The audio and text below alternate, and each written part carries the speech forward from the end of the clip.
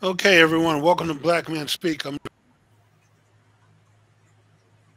And I am your co-host, Tommy Duncan. It is Wednesday, May the 25th, 2022, Jimmy. And if it's Wednesday, it is Black Men Speak. And it looks like, folks, Jimmy may be having a few technical difficulties here. So we will go ahead and start off the show this evening. And I'm sure Jimmy will be back very soon. But we do have a very special guest and a return guest at that, who we will be introducing momentarily. But in the meantime, we will go ahead and first take out a few moments. And I'm pretty sure that everyone is aware of the situation that happened in Uvalde, Texas, and South Texas. And before we even get started with our show this morning, we'd like to take a brief moment of silence in order to acknowledge all of those who have lost loved ones during the tragic shooting in Uvalde, Texas. So, ladies and gentlemen, if you would first give us 30 seconds so that we can honor those who have lost life and loved ones.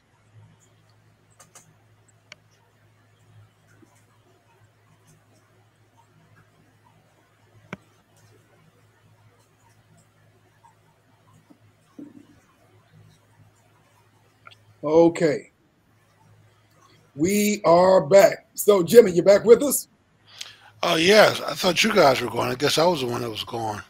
Yeah, no problem. Things happen. You know, this technology stuff, man, it can be a beautiful thing, but sometimes it gets in the way. So, Jimmy, I'll let you acknowledge our theme music production crew. And yes, let's give a shout out to Liquid for providing our theme music. And if you haven't already, please subscribe to our channel on YouTube. Please hit that like button and spread the word. We're trying to grow the channel this year, so we appreciate all the support we have received, and we will continue to be the best and most progressive show on social media dealing with Black issues. So, Tom, with that being said, I want you to introduce our guest and the topic for tonight. All right. First and foremost, we would like to introduce to you our special guest, Professor Clarence Glover. And for those of you who have been watching us for a while, he's actually been here before.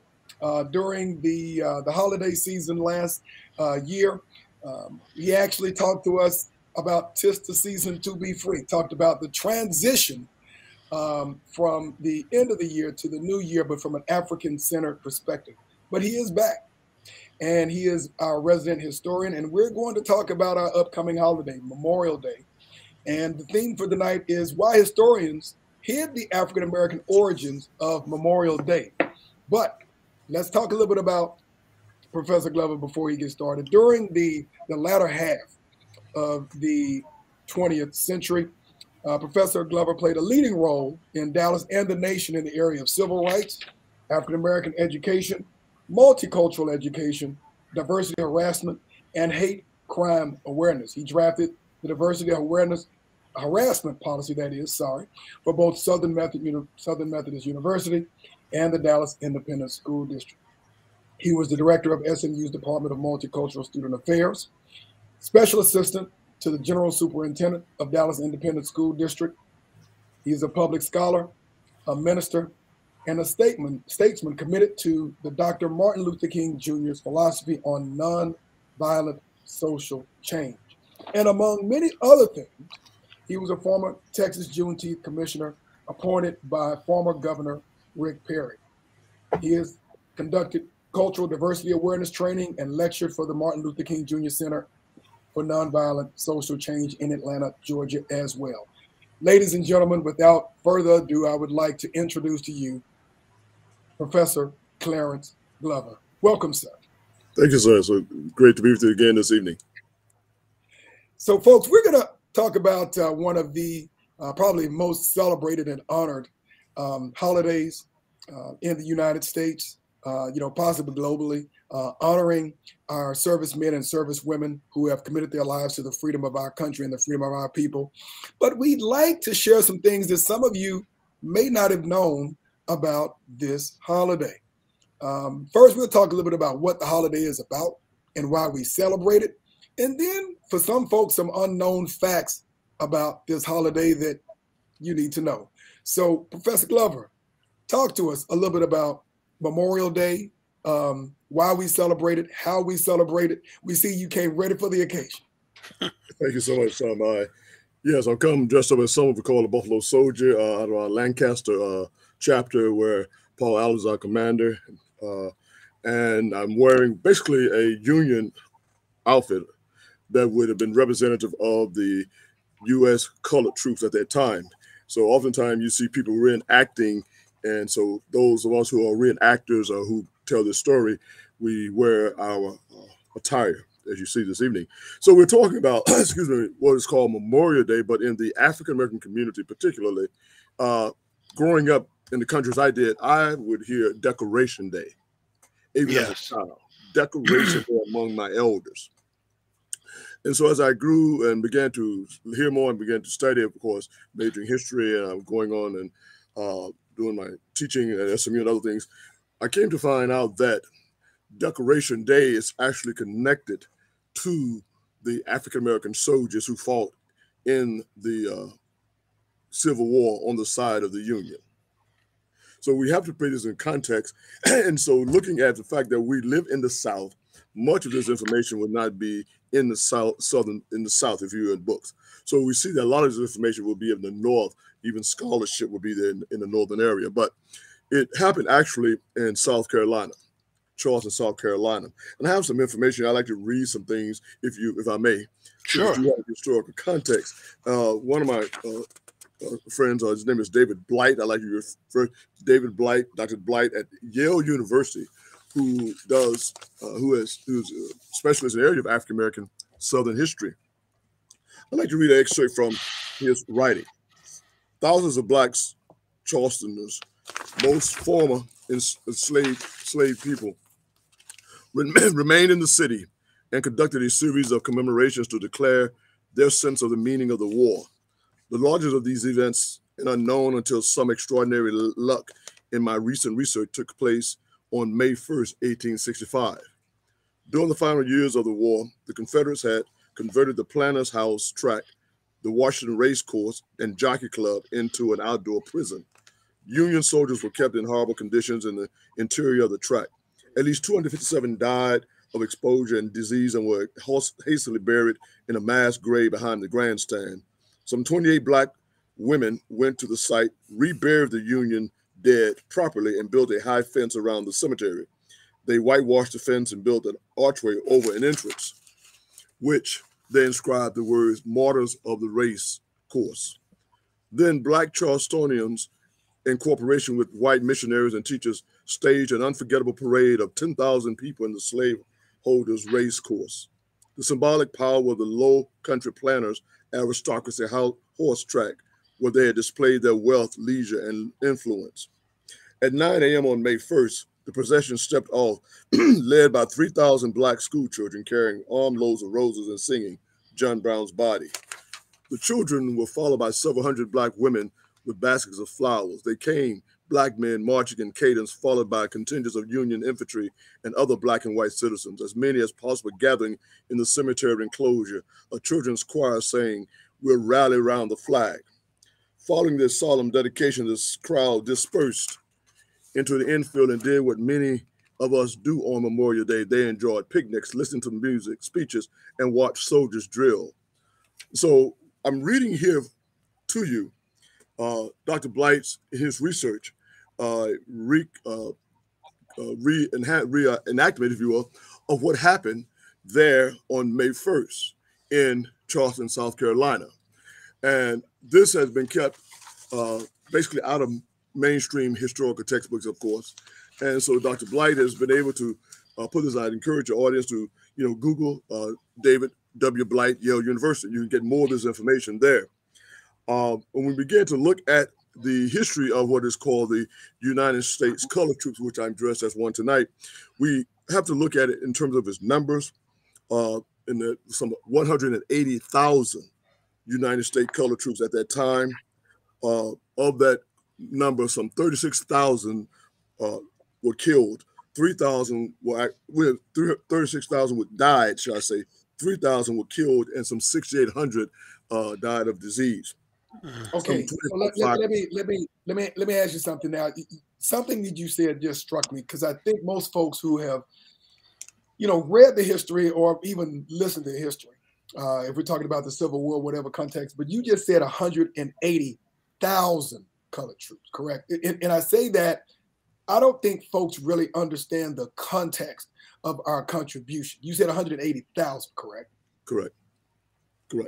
Yes. And so, we have to put it in historical context, because the Emancipation Proclamation, so we put it in context and how it all happened. When we look at not freeing all the Africans, of course, they were freed only within the states within the rebellion against the Union.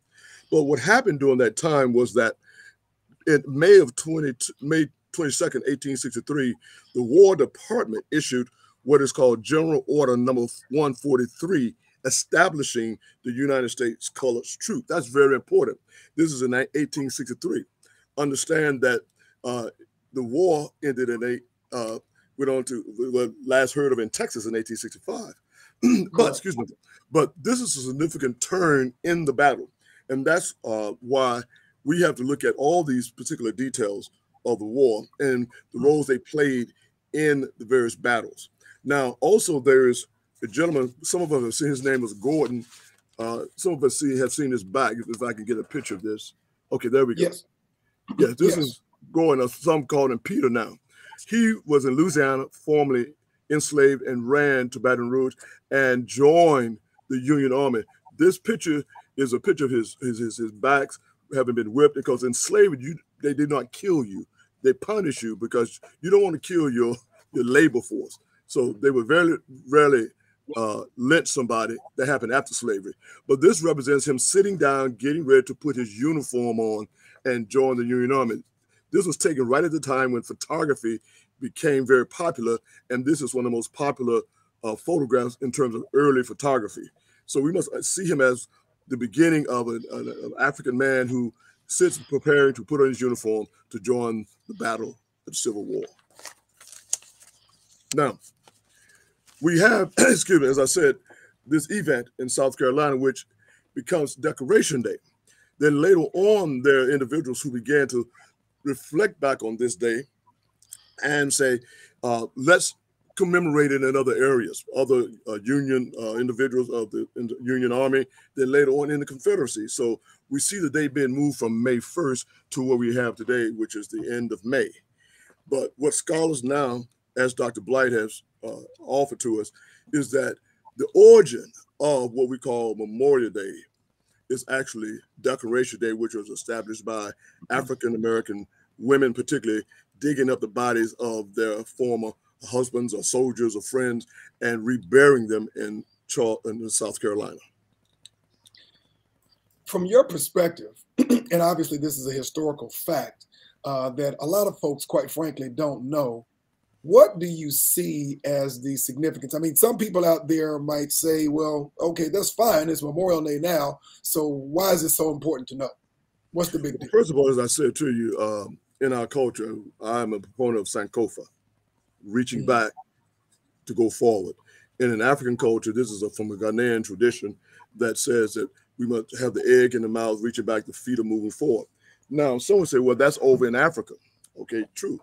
But this is called an Adinkra. And this is the Adinkra symbol. Now, many of you will see this in doors, windows in America. And this was done by many of the men in South Carolina, the blacksmith. I submit that this particular symbol was placed in America so that one day we can do what we're doing tonight, reach back into our past so that we can understand our present, you see. And so we have so many things as African Americans that we must take responsibility for now that we are in a position to be able to construct our own narrative, as you talk about your own the studio here. being able to present our information, to create our heroes, our heroines, to have our monomyths, the power of our story.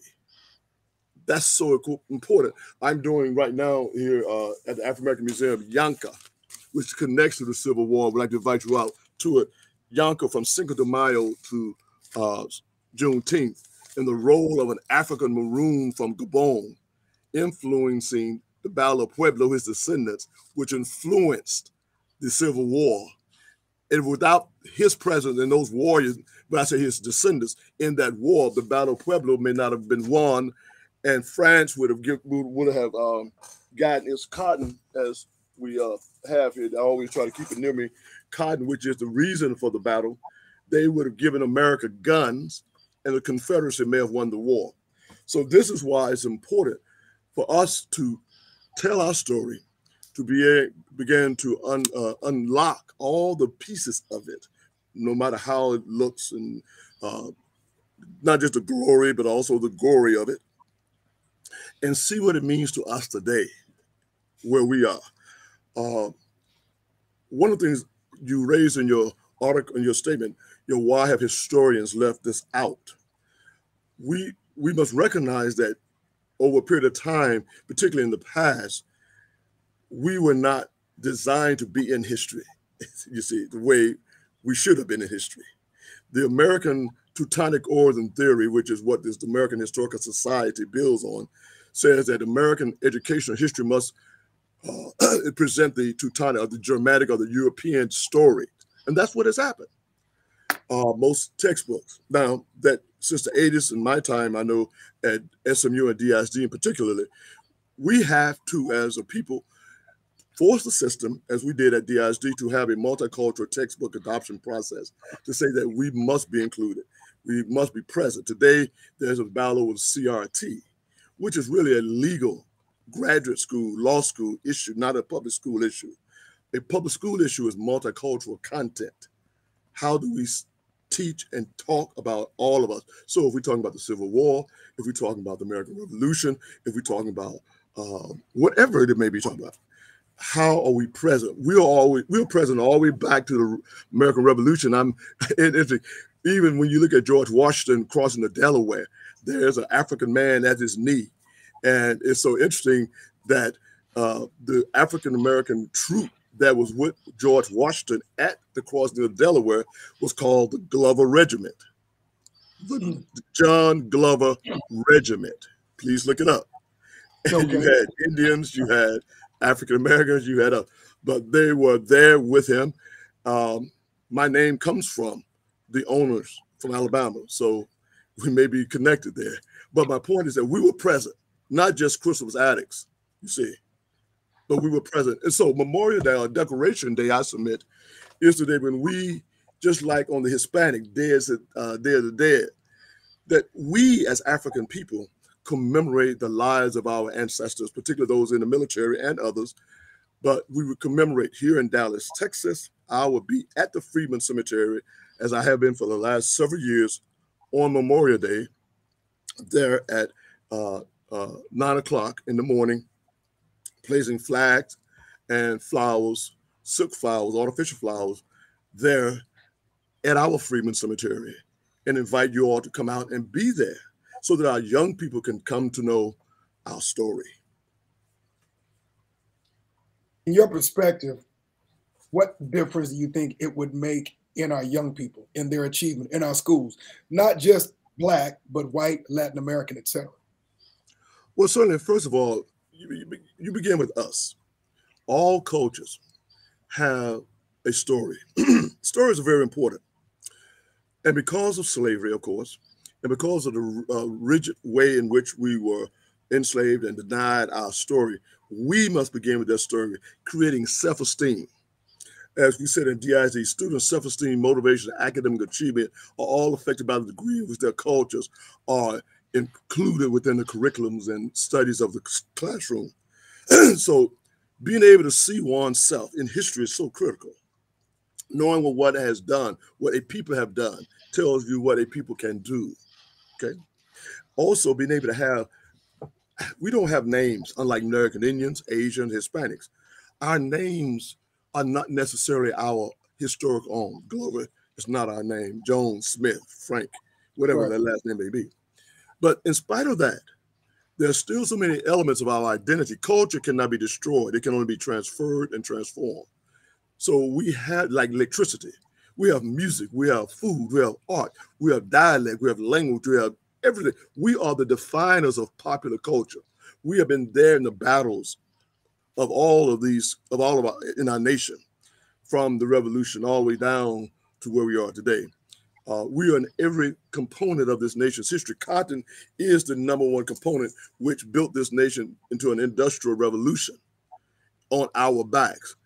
Every 500-pound bale of cotton, every 500-pound bale of cotton makes 100, excuse me, every 500-pound bale of cotton makes 313,600 $100 bills. Let me say that again.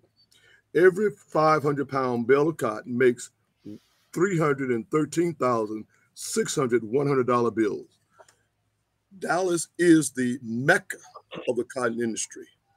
Dallas, at the period of Civil War and then into the 1900s, 20s, 30s, 40s, the largest cotton exchange. So I submit to us is that our story is the American story, but we must tell it. We must also be able to say, this is why we're not where we are today, because there are 6 basic processes for cotton, and we do all 5 of them: plant, chop, pick, hoe, etc. Gin. We did everything but sell it. And in the Emancipation Proclamation and in the General Order No. 3 particularly, it talks about both personal rights and property rights. Many talk about the 40 acres and a mule. Well, we must understand that was short-lived. But one of the things as we go into this first National Juneteenth holiday, Ms. Opal and Ms. Dr. Myers and others who helped make possible, along with many others, is that we must identify, and many soldiers who gave their lives and came to Galveston to help spread the word in Juneteenth, down June 19th, is that not only is there personal right, but there's property rights. We must now speak about our land and our cotton and how that means economics and how we're able to sustain, reclaim that today so that we can be about this. So our students are a major part of that, is my point.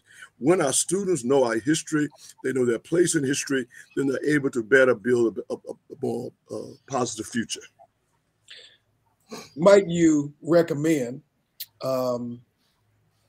in terms of political leverage, since this is a fact, and I mean, I actually saw this, even in a Time magazine article that was written a while ago, that this is actually a fact. And there are some folks, let's say if we're in Texas, we're talking about the TEA, and we're talking about, high school history lessons, and changing, or including this in some of our history books. And some might say, well, after all of this time, why does it really matter? But the facts are the facts, and folks don't mind putting other facts in there. Why not this one?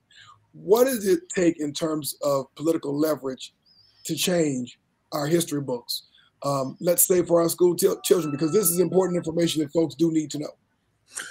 Okay, let me go back and preface a little bit, Tom, if I may. Okay. I submit that the first place of our history and our culture is not in public schools. Mm-hmm. First of all, it's in our families, in our homes. I grew up in a home where during that time, I'm 66, we had young men and women going around from Ebony selling books. I never shall forget, in Black America. Our neighbors, my mother and others, we bought these books. They bought those books for us. So we must take a responsibility. Freedom is not free. So we must invest as parents, as adults, in our history, first of all. Make sure that there's reading material, books, technology, et cetera, around our young people. Secondly, the place I submit to you is in our church, our religious institutions. We must hold them responsible and accountable for our story. Yes. Sunday school, as once was in the African American community, was not only a biblical story, but it was a political and social story. The songs of Go Down Moses, Did My Lord Deliver Daniel, Swayed in Water, they were symbolic of both spiritual and political freedom. So we need to understand that and hold our congregations, our ministers and so forth. And I'm a pastor as well, minister. I would agree with you. I would completely agree with you on that. It all starts at home, your education. I guess a child's first education starts at home. But I have read articles that it's been a little while, but after high school, I think statistically speaking, there are some folks who do not read a book at all after high school. If they got a college degree, they may read one or a couple of books after that, unless it's because of their career or their professional trade. So we're talking to a lot of parents out there, folks who have young people in their lives, and you're making, I think, very poignant suggestions. But let's be honest, when it comes to our churches, unfortunately, if it's not in the Bible, written there in the King James Version or the Bible, typically they're not going to be talking to it in the church. And in our households, most folks don't have a library. How do we begin to influence change in these areas other than telling them they need to do it? Again, giving you my order of home, church, school. And today with technology, you don't need libraries. you have computers, you have millions of books at your disposal. Controlling what the technology is conveying is the issue now. But by the time we get into institutions, just as where I was at SMU and DISD and explained, because of being a special assistant to the superintendent in charge of multicultural education, and now we have a lot of these individuals called diversity, equity, inclusion officers, is that we must understand that we deal with three things: philosophy, policies, and practices. Does the institution have a philosophy that embraces the ideal of inclusion and diversity? Does it have policies to make sure that they're institutionalized, and are there practices that they're trained in to be able to follow through on? So at DISD, when I was there in the 1990s, I wrote the multicultural textbook adoption process. That was where every textbook company that came to DISD had to make sure that the books were multicultural inclusive. They started that. It impacted the nation. Well, later on, and you may remember this, it happened in the state again, state Texas, when the school board became more conservative, they began to gut that particular process, taking away some of this content that you've heard lately, and now have added this CRT argument. So we have to be vigilant as citizens to be able to articulate, understand the politics. Yes, I agree. We must be politically astute, yes, and have the types of discussion that means that when we go to the state board, going to the state board representatives of education, knowing our representative, going to the meetings, going to the committee meetings when they have it. These are the committee meetings that many people don't like to go to. It's like city council. Like even voting. We like to vote for the president, but we don't want to vote for the amendments. You see, we'll go for the big stuff, but when it's small, and it's all politics is local. Correct. So we're on the same page now. We have to be able to do that. So I'm with all three of these are necessary, you see, or essential. Because what it does when we start talking about what I call the 3 R's, not reading, writing, and arithmetic, but rather reconstruction, reevaluation, and redirection. This is how I teach my courses. We reconstruct the past. When we do that, we're going to put some new information that's not been there. Okay? It's not been there. So we have to put it there. It's not going to be well known, but it needs to be solid, factual.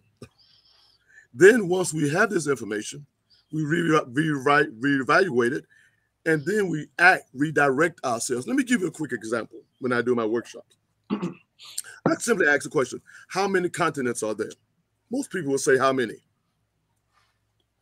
7. 7, yes. That's most teachers, educators. I ask, what is a continent? Definition of a continent. Most people will say a large landmass surrounded by water. Then I will take a map, a globe, and I say, ladies and gentlemen, teachers, scholars, look at the map. Is Europe surrounded by water? Partially, but not totally, no.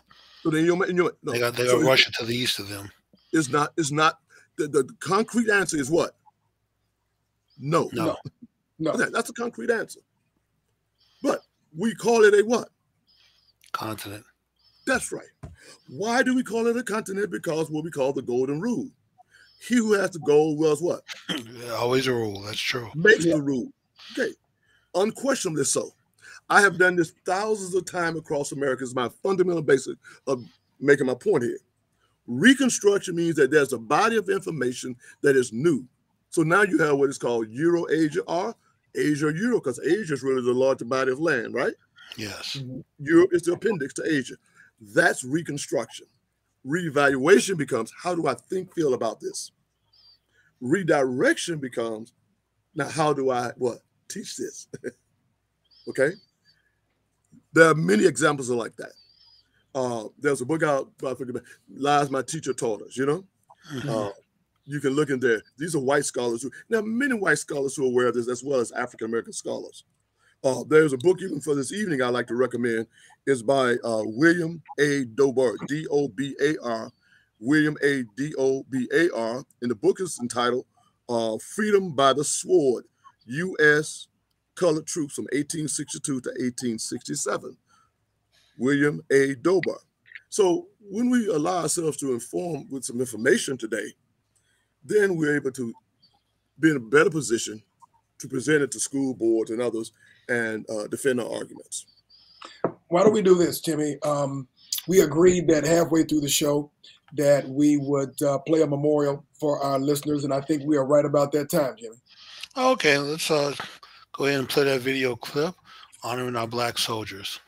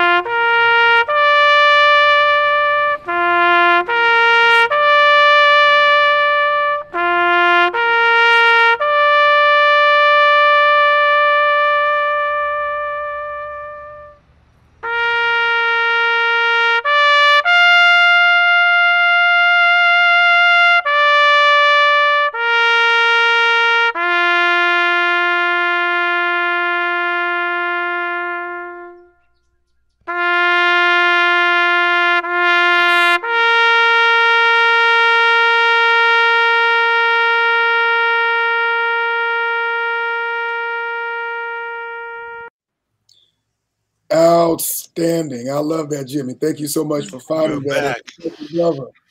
Like to kind of broaden the discussion, and I don't want to get way off base here, but you know, when I look at that video and I look at the annals of history and the significance of our servicemen and servicewomen, Black men and Black women, and how they have shaped armed conflict in this country from the Civil War, World War I, World War II, Vietnam, and we have this Memorial Day celebration. You know, we call it a holiday, but we look at how we honor our servicemen and our servicewomen and our Black ones in particular and how they shaped history. What are your thoughts to our young people, to our senior citizens, even to those who have served, on the importance of this day, and those who have served in general? How should we continue to narrate and honor these folks, and why is it so important in the context of what we're talking here today? First of all, let me say, excellent piece, excellent, and Yes. Including the African American women, excellent. Right. Harriet Tubman, who was one of the leading spies during the Civil War, during her lifetime, not only helping people to escape, but served during her lifetime. First of all, being a minister as an educator, it's not a holiday. We should also remember these should be holy days. The word is originally a holy day. We made of it a hollow, sometimes a hollow, we call it empty day, and into a commercial day, you know, commercializing, you know, buy this, buy that, etc. So first, it should be a holy time, a sacred time. And I believe that we as African-American men and women must begin to create more moments of sacred time in our personal lives. Those of us who are now 60, you know, I'm a senior citizen, we have our parents now who are in the 80s. You know, we must, you know, take some of those moments and remember how they created those sacred moments for us, be they in the church, in the cemetery, be they wherever they are. It's like laying the wreath at the unknown soldier. All of us, all cultures must have their holy spaces and holy times, just as in the Hebrew traditions, of which many of us are part of, are out of, when we look at our freedom coming out of Egypt. The story, why is this night so different from any other night? Because it's the night that Yahweh our God delivered us from bondage. Why is December 31st, Watch Freedom Night, different from any other night? Why is Juneteenth different from any other day? We must begin to articulate these. They must see us act out, live out these spiritual, social moments, particularly as men. As men, unlike women, we are not, I submit to you, that's why even in most faiths, you see the men being brought in to be disciples or disciplined. Women tend to have a natural, innate sense of spirituality, an understanding of humility and humbleness, sacrificial of blood, monthly, etc., that humbles and makes them aware. Men, we're not like that. So we go out and we make sacrifice. We kill. We make blood. And so subsequently, we have to be brought into that whole issue of sacrifice and submission.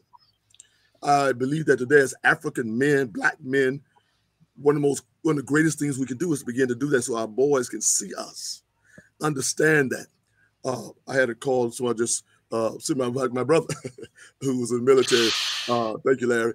Talked about single mothers and others, and how do we get these stories out to our young people? Well, just like Dr. Carson, whose single mother, made them read books, and she couldn't read very well. Right. But she held them accountable. Yes. She held them accountable. So tonight, I commend you. I commend you, because I've been so concerned about us having our own mediums, our own stations to convey our information. And those of us who are educators, who spend years trying to do, can have places to come. When I was coming up, Tony Brown, who was a good friend of mine, brother, and so he had the Tony Brown Journal. We would talk often, and I admire him so much, you see, and I commend you to him. I mean, that'd be like tonight. But how many of my young brothers know Tony Brown? Have didn't even hear his name? You know, I don't want the black. I don't want the black lie. I don't want the white lie. I just want the truth. You see, that's what Tony would say. Let me go back to something and make sure we don't miss this. And you made a very powerful statement. You know, in the country, you know, we talk about holiday, and you talk about families to getting together. You typically talking about food and spending some money, but you talked about Holy Day, which is very important. The question is, and I want you to kind of keep this practical for folks who, okay, what does that mean go to church? If we're talking about celebrating what people traditionally talk about as a holiday, and we look at a holiday, that's a completely different framework and context. What does that mean to me as an individual? What does that mean to our family? And what should we be doing if we're talking about this as a holy day, even a Memorial Day, whatever it is? Well, I submit to you, and being a liberation theologian in my background, I'm going to submit to you that when we start talking about holy day or spirituality, we have to rid ourselves of imagery. Because so many African Americans, men in particular, the idea that God is a white man on the wall and somehow we have to worship that image has stunted our ability to really be committed to, particularly the church, if you will. The Christian faith, which is an evolution of doctrines out of the Roman Constantine and the Council of Nicaea. Many young men and women, many individuals know that. I've known, and I've been talking about it for years in Essence Magazine. I did an article on spirituality and African view, and caution our ministers that we have to catch up with the research. So when we start talking about a holiday for African people, it cannot include a white image, first of all.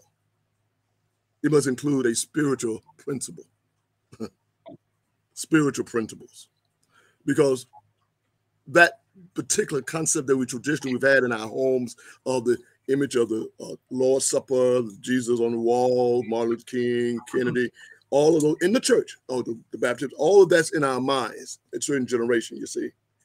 And liberation theology, my Bishop Joseph Johnson and others, Caesar Clark, James Cone and others, Jacqueline Grant, we all began to say we cannot. My point to you is that the most racist symbol in America is a white Jesus. Now, that said, we have to see God in a spiritual context. Even the Messiah said God is a spirit, and they who worship God must worship God in spirit and in truth. So as a people who are trying to find the proper spiritual path, so be you Muslim, but we understand the Muslim faith, the Hindu faith, but I'm speaking specifically about those who have fallen away from the church, if you will, where the majority of our people were at once time. We have to construct a spiritual paradigm that embraces a spiritual image and not a physical image, so that people are able to enter to a place of holiness, particularly men.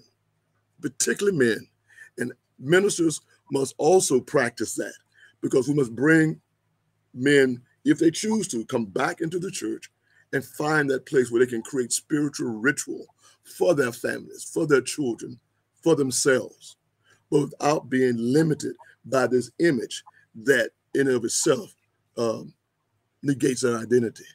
So what should we be doing differently? What, let's say that mother, that father, that family, what would your maybe some thoughts, small, large, in terms of, let's say we're talking about Memorial Day this weekend. What are some things that you might have them consider doing this weekend? First of all, simply going to the cemeteries. Yes, going to the cemeteries. Going to the cemeteries, Freeman Cemetery, other cemeteries, and be able to go there and explain the reasons why. Because there are men and women who gave their lives, who are African Americans, who gave their lives for the freedoms that we enjoy today. So that as we go there, if you have worship services, if you will, that you acknowledge those individuals who gave their lives for us to have the rights and freedoms we have today. That's an all faith tradition, be it Muslim, whatever, Yoruba, etc., and begin to acknowledge it. Honoring our ancestors. Correct. And those, particularly in this case, those who gave their lives in the process of freedom for our nation. And by the way, I would be remiss if I did not say, are you going to be doing anything specific? I understand we have people who may be listening from around the country, but since you're in the DFW area, do you have anything going on Memorial Day that you might want to share with us that folks might want to participate in? I will be at the Freeman Cemetery on Lemon and Central Expressway at 9 o'clock on Sunday morning.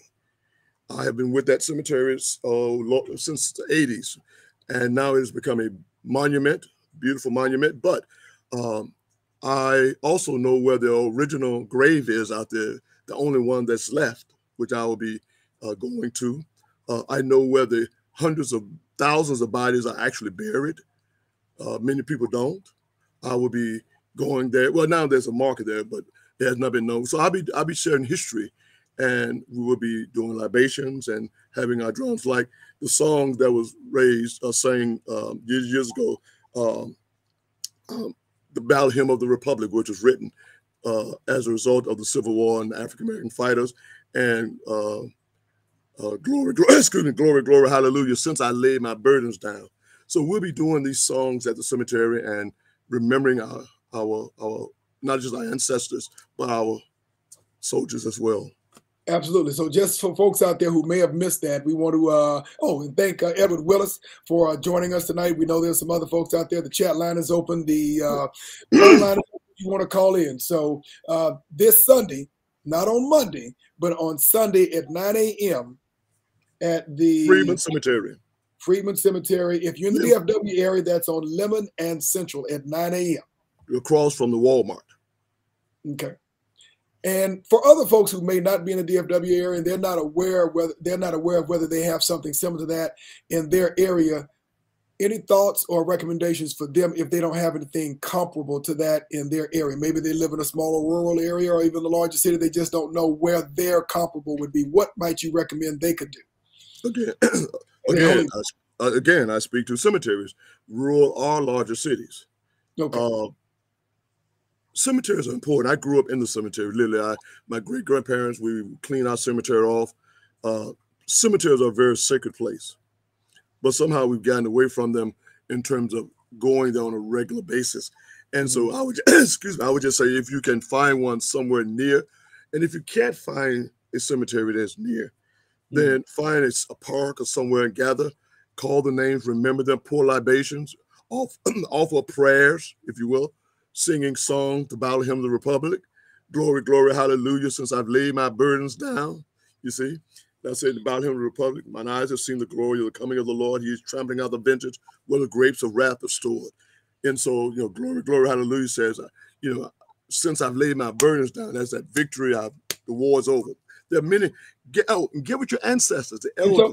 And so, if I'm hearing you correctly, and I want to make sure I'm understanding this too as well, even if it's not a military cemetery, even if you don't know specifically where your loved one is who may have served in some capacity, going to a cemetery is symbolic, and you can still go through the ritual of honoring our ancestors, honoring those who have served in that environment, even if you don't know specifically where that person is. Let me just say this. In my home, as a pastor, First African Freedom Church, we have altars. I would encourage every home to have an altar, a place where you pray, a place where you light your incense, a place where you light your candles, a place where you place the pictures of ancestors, a place where you place the pictures of people who you can cut out magazines like Harriet, books, and place on your altar. And particularly as men, I'm going to say to you as men tonight, call the family to prayer. African-American men, call your family to prayer. Men, call your family to prayer. When we as men begin that process of submitting ourselves and calling our families and particularly to prayer, when they see us humbling ourselves before a creator. And as I often tell ladies, and particularly when I'm counseling marriage, I said, be careful who you marry, because if you marry a man who's not submitted to God, he may hurt you. We must humble ourselves. Men have an energy that must be submitted to God. And so start in your home or in your backyard. Spirit is everywhere. It is not exclusive. Correct. And also we want to thank Enclave Patriot for joining us. Cliff Notes, she loves your cavalry uniform. Are there any questions that they may have? Not a specific question right now. We have Edward Willis, who is acknowledging someone who has served, and then we have Enclave Patriot as someone. She is a descendant of a Confederate soldier. She says, "I love your cavalry uniform." And my brother who's listening, he's up in Washington, D.C. He's a former naval officer, and he's texted me here. So Larry Wald, my brother, thank you so much for listening. Absolutely. So creating an altar, going to a cemetery, honoring your ancestors, honoring those who have served, creating an altar in your home, whatever that may be. And then also texting. Let me say this. This is about. There's so much research. I've given you one book this evening by William A. Dubois, Freedom by the Sword. I've given you Dr. David Blight from Yale University. You can pull this information up and begin to read it this weekend. Study it. You see, study it. And as we study it, we begin to, like food, it becomes a part of us, A part that no one can take from you. That's correct. And then we began to share it. Sunday mornings, my ministers, my brothers out there, let me challenge them out there. My brothers who are ministers, please hear me tonight. It is our responsibility. If you are a minister and your professed call is to, particularly to the church of which I've grown up in, we owe it to our congregation, we owe it to our people to become more informed, more aware, knowledgeable about our history, even in the biblical sense. The children of Israel, the Hebrews, down in Egypt. The Bible is a book of color. That's a fact of what it is before it becomes a Gentile story over in the New Testament with Paul. So we began, that's how we, in the past, connected to that Bible. Didn't my Lord deliver Daniel? 3 Hebrew boys. Swing Low, Sweet Chariot, Harriet. You see, I looked over Jordan, what did I see? A band of angels coming after me. Wade in the water, looked like a band that Moses led. These are our songs. These are our stories that are wrapped into the biblical experience. So I submit to you tonight that when we embrace that, we can begin to feed on that and become the men that we should be. Correct. I agree with you, brother. Yes. And so as ministers and men who are, and every African man who's listening tonight, I hold you to task on that.